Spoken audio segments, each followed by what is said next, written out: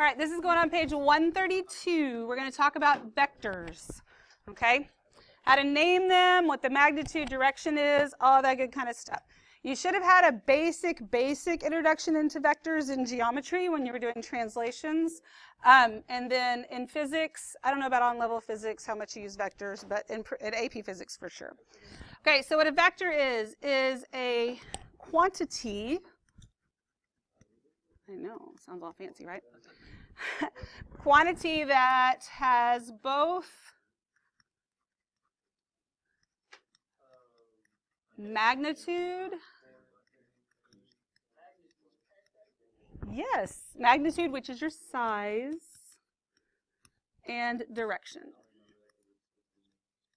Because why? Oh. Oh, yes. Yes, and his name is Vector because in that whole magnitude and direction, yes. It's not just some random, it's not like they misspelled Victor, like he was the mad scientist, right? Okay, so here's your vector. Vector can be represented geometrically using a directed line segment. Kind of looks like a ray. However, in geometry, if this is a ray, what does that arrow imply? That it goes on forever, right? That is not what's happening here. Vectors have a finite distance. They have a finite length, okay? So that's just showing you the beginning and the end is what that's doing. So you have P, this point here, which looks like the beginning of the ray, but it's not a ray. This is called the initial point.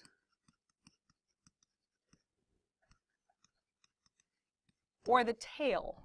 So it's the initial point or the tail. So this is where you start, and it's very, very important because direction matters. Whether I'm going from P to Q or Q to P makes a huge difference. And then Q is the terminal point.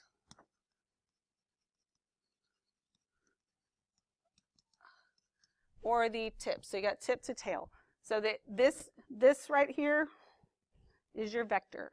Okay. This you can't really tell sometimes when this stuff is printed, but it's a lowercase bold p, because whether or not it's bold, if it's not, then you have to have some different notations on it. So it says vectors are denoted using the arrow symbol, which again kind of looks like a ray, but it's not. So we've got vector PQ above can be named as vector PQ, or it could be just vector P, or it's got a bolded P. Okay. Yeah, they're little arrows. So it says, given vector V with initial point x1, y1, and terminal point x2, y2, the magnitude of V is what looks like the absolute value, but it's not. It's a doubled, and it means magnitude, so we actually find the length. And because we can't really write bold, we'll do the notation, so it looks like this. So that means the magnitude of V. All it is the distance formula. The distance formula looks like this. Square root of. Okay, distance formula comes from Pythagorean theorem. So I'm going to write it in pieces here. So Pythagorean theorem, you know, is something squared plus something squared, right? And so to find those distances squared, the first one is x2 minus x1. The second one is y2 minus y1. So the plus goes in between them, minus is on the inside. And if you subtract backwards, it's not even the end of the world because you're going to square it and it fixes the sign anyway. So as long as you don't mix x and y, you're good. Okay. All right, so these things that all look like they are line segments, they're not. The arrows just didn't really print very well, so just know that they don't mean line segments. So it says find the magnitude of each vector. Oh, and you know what? I was going to have you get your calculators. Go ahead and go get your calculator. I'm sorry. I know it says no. I forgot to tell you, and I forgot to. All right, so even though you have a calculator, you still have to write stuff down. So the calculator's not doing anything just yet. I'm going to find the magnitude of the vector AB. That's equal to the square root of, right? x2 minus x1. It's going to be negative 7 minus 8 squared plus negative 2 minus a negative 4 squared. Okay. Now, just keep in mind, you should be able to do this you should have the skills to do it without a calculator too. Would you agree that you can do it without one? Okay, and you need to know how. I mean, I'm going to let you use one right now, but it's not like this is something that you have to have the calculator for. Like, you could do it with that. I'm just going to make it easier. So on these, you can do it all in one step. You can even substitute it all in exactly like it looks. Careful when you're writing your signs down, when you're using the signs in the calculator. This isn't one where you get to just drop all the negatives because you're squaring it, because you got to add and subtract things here. And I want this in exact form. And these calculators, the nice thing is it'll give it to you in exact form. That, like the 83s will not, and the 84s.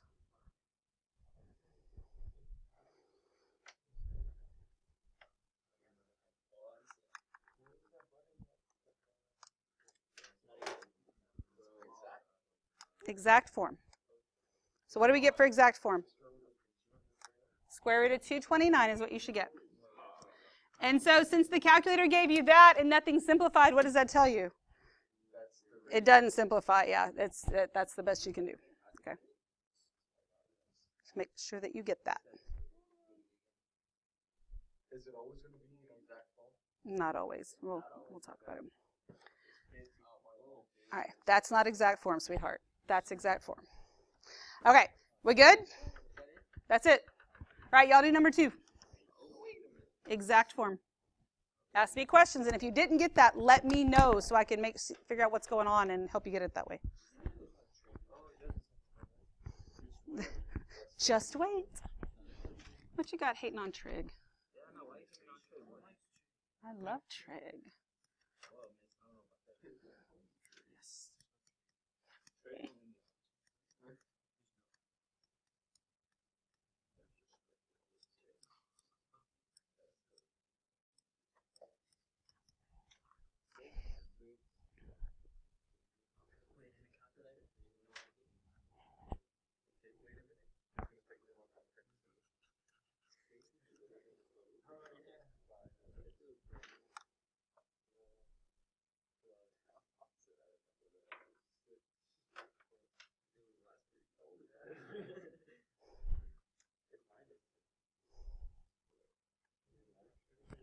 Does what matter? All right, what do we get? No. 4 square root of 5. Watch your signs in here, guys. That's 5 minus a negative 3. Watch your parentheses and your squareds and all that good kind of stuff. See, if you didn't get that, then figure out what you do. Now, let's say that I did want this as a decimal. I don't right here, but if I did, what button do I push? SD, right above delete. So you can do that right now. It toggles it back and forth. Okay. All right. Now let's look at number 3. We'll do number 3 together here. We've got the P, we want the magnitude of PQ. That's equal to the square root of 2 minus a negative 8 squared plus negative 9 minus 6 squared. And this time I want it in exact form and to 3 decimal places.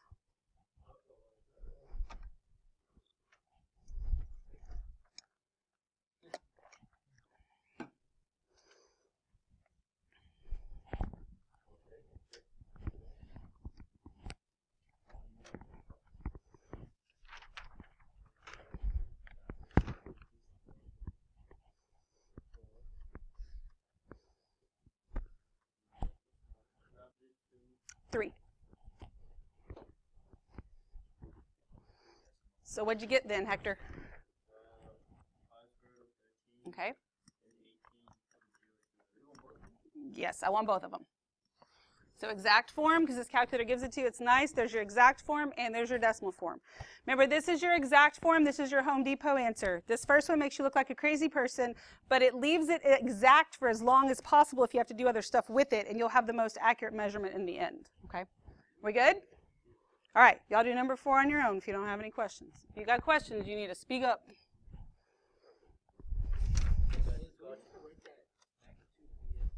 Yes. It won't kill you. You have to have it labeled.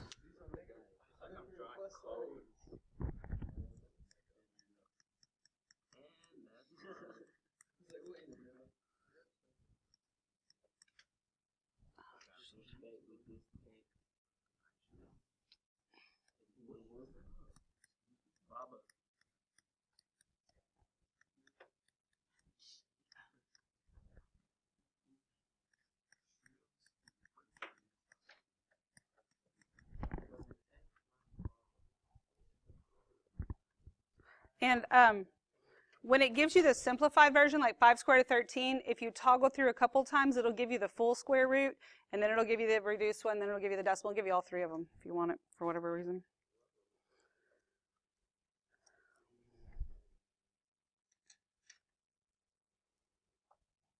Michael, what'd you get? You done? Good. Square root of 29, and then the decimal is what? 5.385. Okay. Y'all agree with that? Yes. Good job. Thank you. Wait, what? What's the question? You got it? Okay. So this minus a minus, I think it's minus a negative, and since you use the minus sign twice, I think you might have confused it. You have to make sure you use the negative sign. Okay. Does that make sense? I think if you change it. You did them that way too? Yeah. Okay. So, oh, this is a -6. That's why. But you didn't in here though, babe. That's why. I'm throw it off. All right, we good? All right, so there's one definition here before we flip it over. Zero vector. It's a vector with magnitude 0. There you go. There's no length. I know. I have to have a definition. There you go. And that's a really hard definition, isn't it? All right, let's flip over in the back. Bless you. All right, so we have parallel vectors. Parallel vectors have the same or opposite direction, but not necessarily the same magnitude. Meaning that I could have like this could be A, this could be B. So they could be parallel. They're not the same length. They're not going in the same direction, but vector A is parallel to vector B. Okay. Equivalent vectors have the same magnitude and the same direction. So they have to have the same length, and they have to be going in the same direction. So these would be congruent. We can call this M and N. And so M is equivalent to N. Then we have opposite vectors. They have the same magnitude, which means they are the same size, but they are going in opposite directions, hence the name opposite vectors. But when you do this, the vectors are not equal. They are equal but with a negative. So it would be U is equal to negative of the vector V. So if they are opposite vectors, one of them is just the negative version of the other. That's all it is. Okay? And we'll talk about how to actually write vectors out with numbers and stuff in a little bit. But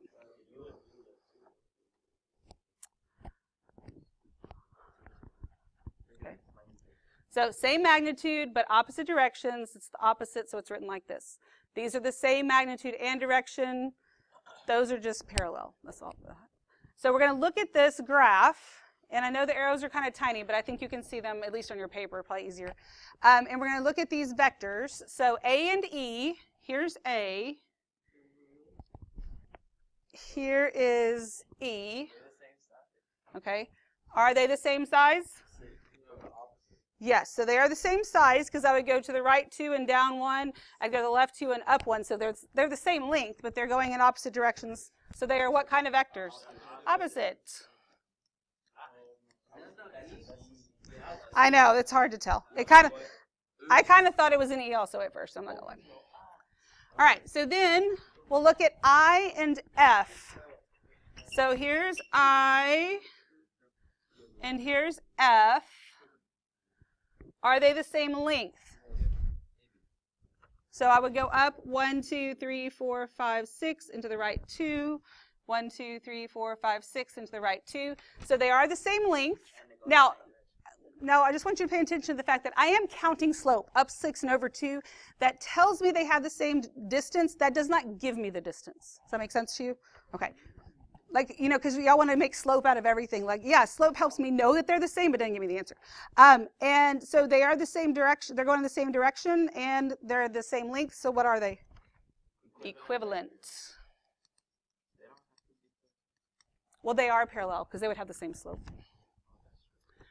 All right, so then D and E. So here's D, and here's E. Are they parallel? Okay, so even if we go, okay, they look like it, but to know for sure, I would go down 2 and over 1, 2, 3, 4. That's the same as going down 1 and over 2, which is what I did here. So they are parallel. Okay. All right, then B and G. Here's B and G. Equivalent, they have to go in the same distance in the same direction, but it's not. That's nothing. Now, somebody said intersecting. I want you to remember, they don't go any farther than what you see. The arrow does not mean that they continue. If they were raised, they would intersect, but that is not what's happening here. This is just none. They don't have a special classification. They make nothing special.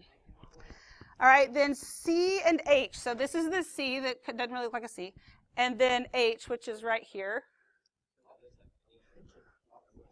Opposite. Are they the same size? Yes, so these are opposite. Okay, everybody good so far? Yes? All right, this whole part down here, we are not doing. So move on to the next page. Not doing that. No, we're not doing it. No matter how much you beg. 133. No, sorry. All right, so we are going to look at some other definitions. Standard position. So a vector, listen, a vector can be anywhere on the coordinate plane you want it to be. So here's what I want you to understand, is that these vectors that are on this coordinate plane, I could pick up D, and as long as I don't change the slope of it or make it longer, and I could like put it over here, and it's still vector D. The location doesn't mean anything. Y'all aren't listening. The location means nothing. It's just we could put it anywhere as long as it's the same distance in the same direction. So if it is in a certain position, then that's a different thing. Standard position, okay, it is when the initial point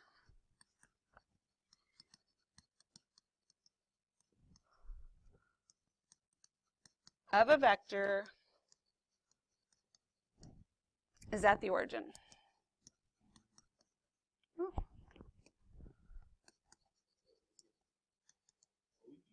Okay. All right, so it says if a vector V is in standard position with a terminal point at AB. So here's my vector. The initial point is at the origin. It doesn't always have to be, but you kind of always want to think of it in that manner. If you can think of it in that manner, it makes everything easier. So here's this, and then the terminal point would be this ordered pair AB. Okay? If that's true, then the component form of vector V looks like this.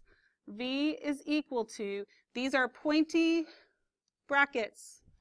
Okay? Not curvy ones, those mean something else. If it's a parenthesis, that means it's an ordered pair. That's a point you plot. This is A comma B. We're not talking about a point. No, it is not the point AB. This is the vector AB. The x quantity is A, the y quantity is B. So I would go to the right A and up B, just like I would to plot that point, but that gives me the vector. It does not give me like just one point out of it, okay? So that's why you have to know what that means when you see these little things. Should have learned that in geometry. So the magnitude and direction angle theta of a vector give the component form, in the component form can be found using the following. So to find the magnitude, if I want the magnitude, this right here is A, this length right here is B.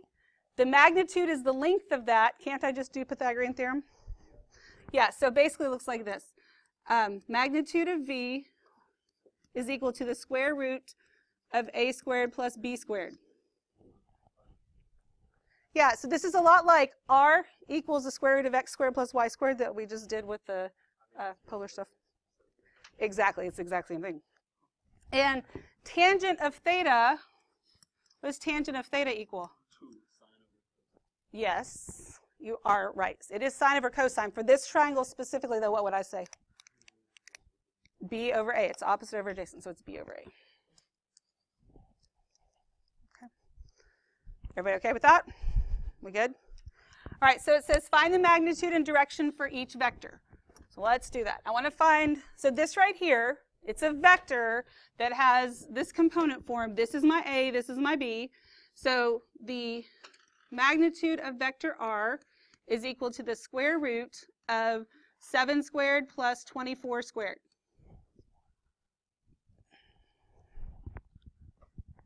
So what is the magnitude of R then? You should know your perfect squares up to 25. Makes your life a lot easier in calculus, I'm telling you. Actually, just in a lot of things. You could do this. Mm-hmm. 576. So it's just 25, yeah. Because it's 49 plus 576, so it's a square root of 625, which is 25, but you have the calculator there. All right, so then 576. So then tangent theta, so this is one thing that they asked me for, but then I also have to find the direction. So tangent theta is equal to 24 over 7. That's not an angle that you know, right? I get that. So even if that did reduce, you don't have to. Let the calculator do everything. So this is theta equals the tangent inverse of 24 over 7. But before you start punching buttons, this is, well, we don't have to do it in degrees, I guess. I was just thinking it doesn't have to be degrees. But let's do degrees just for the heck of it. So make sure your calculator's in degrees. If you're not sure, or even if you are, push these buttons with me just to make sure. You do shift mode, which is right next to on, and then choose 3. Shift mode 3. Gradients, it's another way to look at angles. Yeah, gangster. Gangster radians, that's what they are. Shift mode 3. So if you need to put it back in radians, you do the same thing. So then you take the tangent inverse. But here's the catch to this stuff, guys. You have to pay attention to which quadrant you're in. If this is in standard position, and I have a positive 7 and a positive 24, that is in quadrant what? 1. So everything's positive in quadrant 1. So whatever you get out of there is totally fine, right? So then you get theta to 3 decimal places is what? 73.740.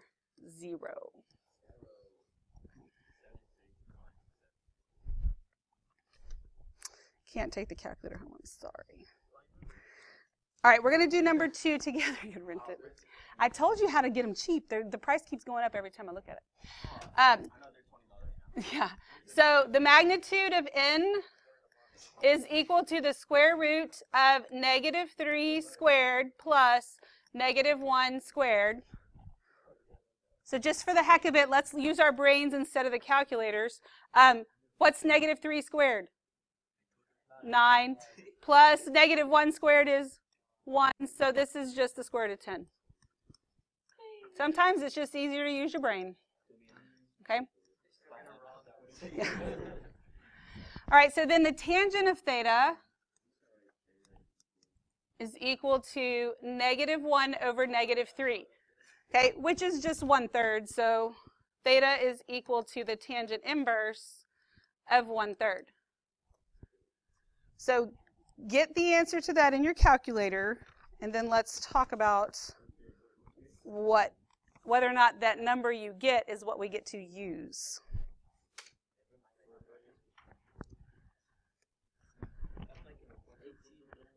Okay. So what did you get? 18.435. Okay, so that angle is where? In which quadrant? Well, that angle that you got out of the calculator, it's in quadrant 1. The calculator gave you quadrant 1 angle. This is in quadrant 3, right? So I have, because it's because when you go to, if you negative, you're in quadrant 3. So this 18-degree angle that you have, it's right here. We want it right here. What can we do to that number? Add 180. You just go add 180. So add 180 to it, and you get that theta is equal to 198.435. So make sure you pay attention to the quadrant. That gets ignored all the time, and it just makes your answer totally wrong. Okay? We good? Any questions?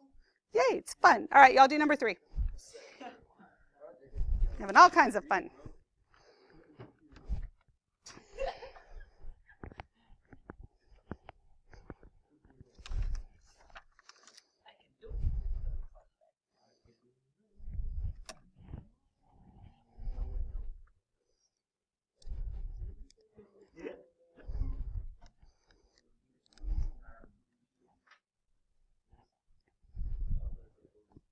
No, he's not.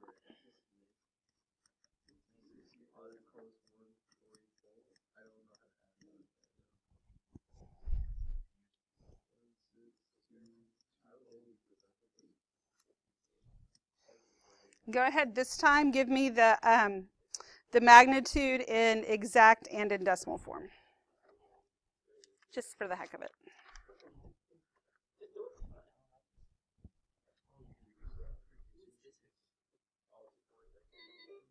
Oh, dang. All right, so it's 4 squared of 13 to 3 decimal places. That's, yep. I said I wanted it both on this one. All right, we good with that? Then we got to do the rest, so go ahead and keep working if you don't have that yet. It gives me negative though. That's not good. You can have negative over 4. I mean, you are in a quadrant 4, so what does that mean? All right, so what quadrant is this in? Quadrant 4. Okay.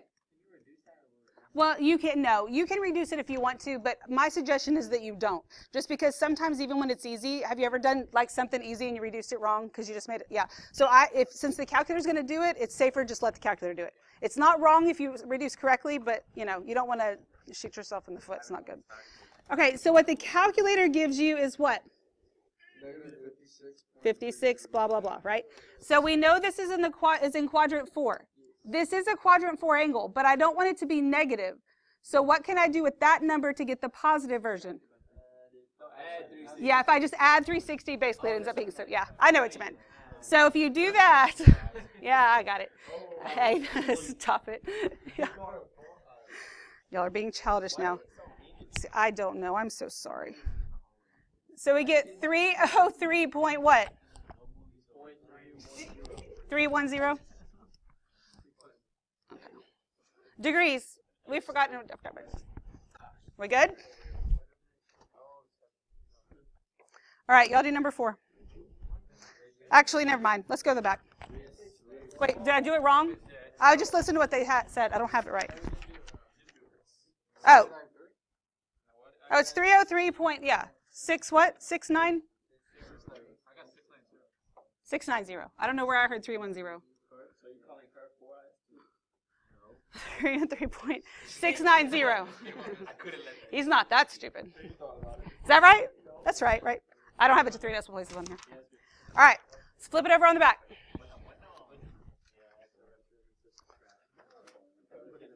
All right.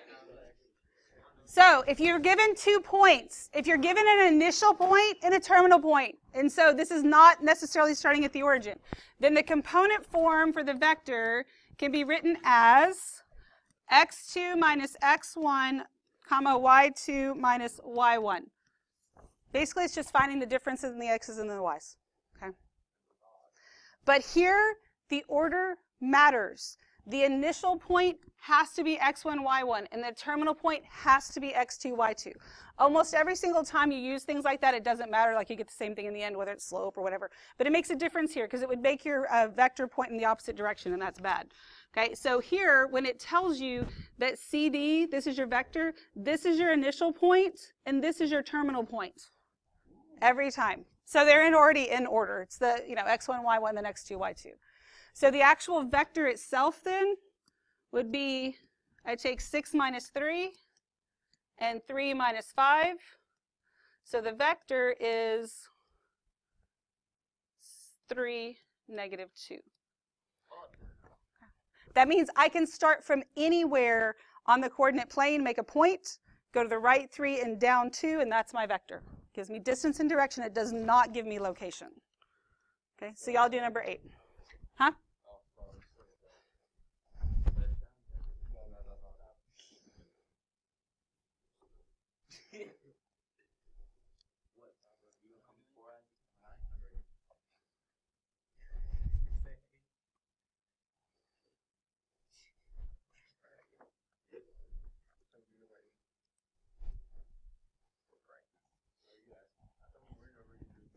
No, I want you should be doing number 8.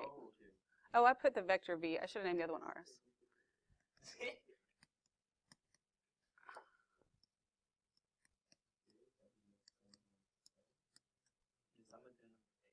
Good.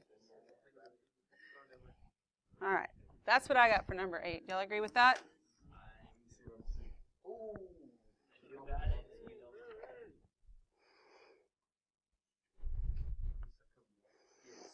All right.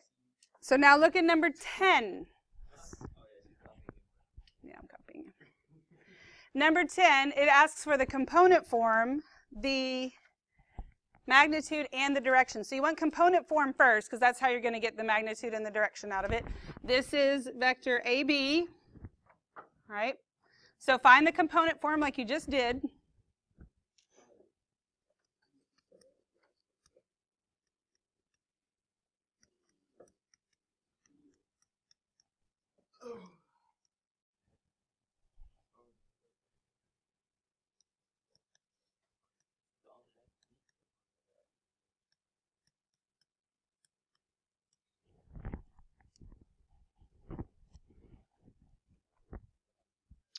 Okay. Do y'all agree with that? Bless you. Okay, and then you were going to find the magnitude and direction, just like you did on the front, now that you have the component form.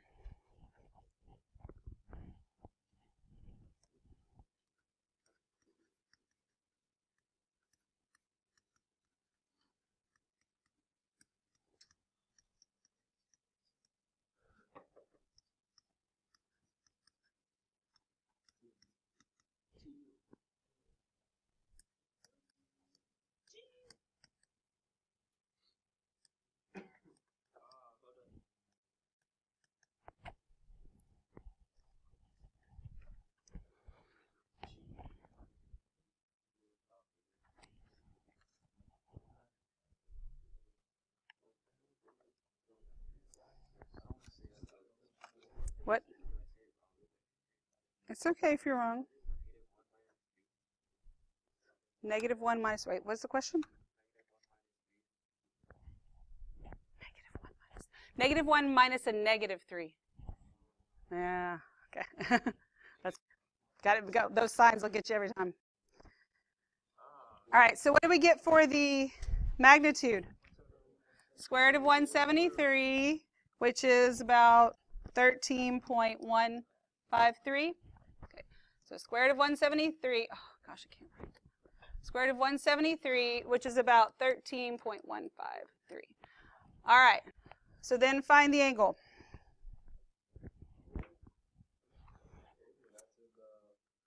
No, what quadrant are we in? Okay. So this is in quadrant 2. So when you do that, you take the tangent inverse of 2 divided by -13. Yeah, you get -8 something, right? So that -8, you are down here in the 4th quadrant. You're going to add 180 to get over there, okay?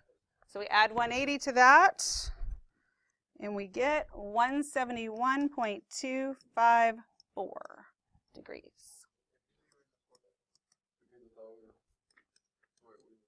What's the question? Oh, did I do that? Oh, because the angle the calculator gave me, it gave it to me in the 4th quadrant, but I want to be in the 2nd quadrant.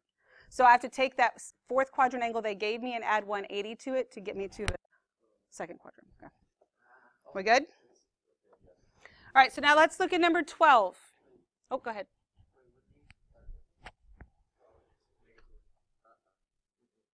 No, because if I'm rotating, I mean, I could rotate either way. If I subtract from a negative number, I'm going to get a more negative number. I would still end up in the 2nd quadrant, but I want it to be the positive angle. Does that make sense to you? So I have to go 180 this way, so I'm adding 180 instead of subtracting. Does that make sense? Okay. All right, so look at number 12. This is on the coordinate plane, but here's this ordered pair. This is -1, and then 1, 2, 3, 1, 2, 3, 4. So this ordered pair is -1, 4. This ordered pair is 1, 2, 3, 4, 1. Okay. But that vector I mean, those ordered pairs tell me where a location is, but the component form doesn't have anything at all to do with that. The component form gives me an x value, and that's the a, and then the y value.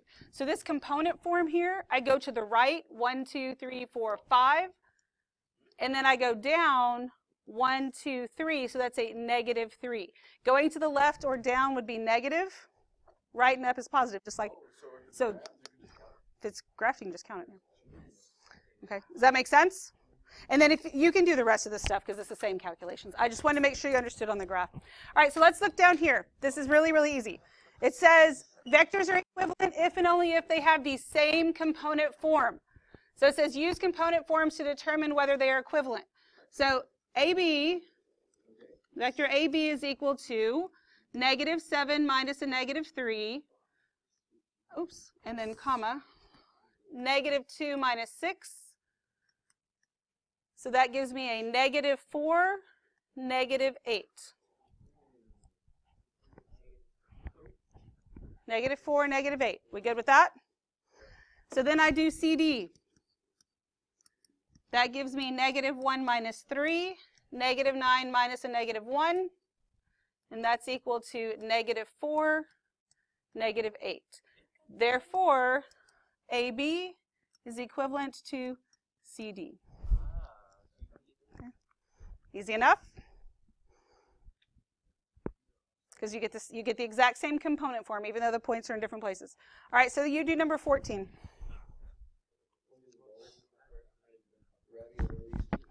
It's okay. I was just wanted to make sure I got them all done in case. And I'm going to go ahead and give this to you in case you don't show back up tomorrow. But we will basically just be working on this in class and making sure you understand it all.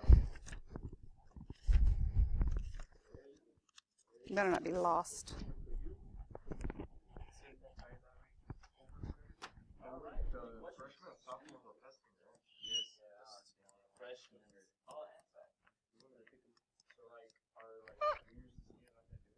No, they're going to regular classes.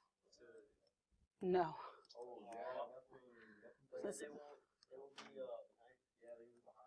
Too bad.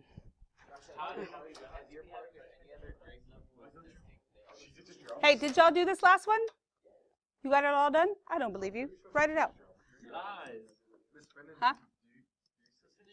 No. I know, but you need to know notation. I bet. What do you have written for the no? How do you have it written?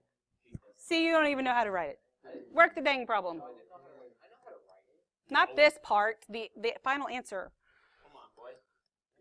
It's 9, -6. Okay, so I get 9, -6, and 9, 6. So are they equivalent? No. So then I have to say vector AB is not equivalent to vector CD. See? We had to get to the answer to know that they weren't. It is easy, which means you better do the work, right? On the assignment, we skipped part of the notes on the first one, so you're gonna 9 and 10 on the front. You're gonna omit, and I'll remind you of that tomorrow. But that goes with the first part of that part of the notes we skipped. Okay. Of course, if you get started on this tonight, you can get questions answered tomorrow and actually get all this 100% done. But I'm going to expect this at the end of the period tomorrow, so we'll have plenty of time if you get on. Still? I thought the state put an end to that.